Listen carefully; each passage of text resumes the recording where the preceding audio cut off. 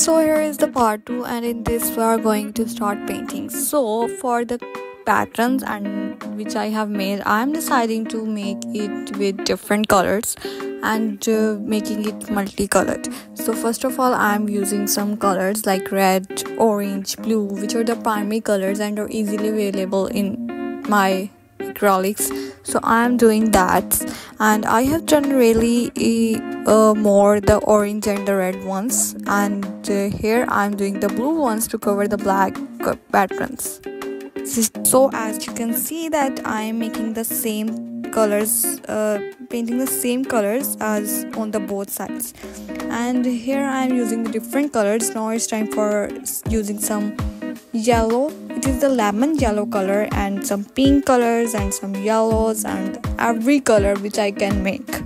And here it is. This color is super cute, as you know. I don't know why I like this pink shade, but I like it.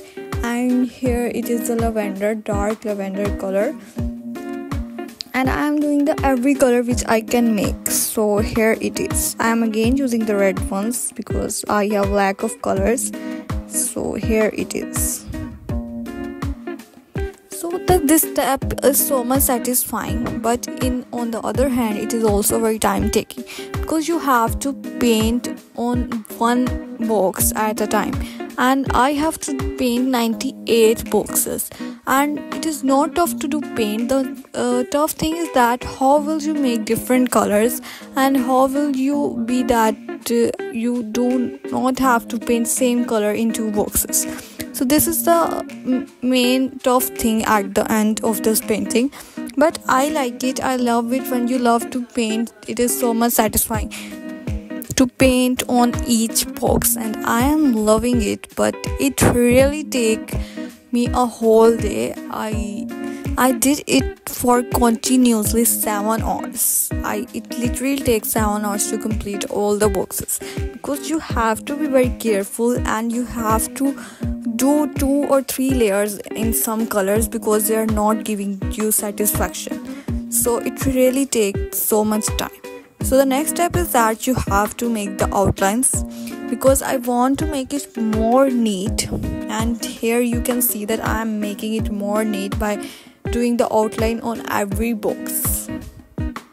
And this is not so much tough, and maybe it is tough because you have to be very careful, because you are not going to use the same color again, because same colors are so much tough to make again. So here it is, and I'm just doing it, and here it is. You can see the difference between the outlined one and between the other one, and I'm doing the same process on the other side.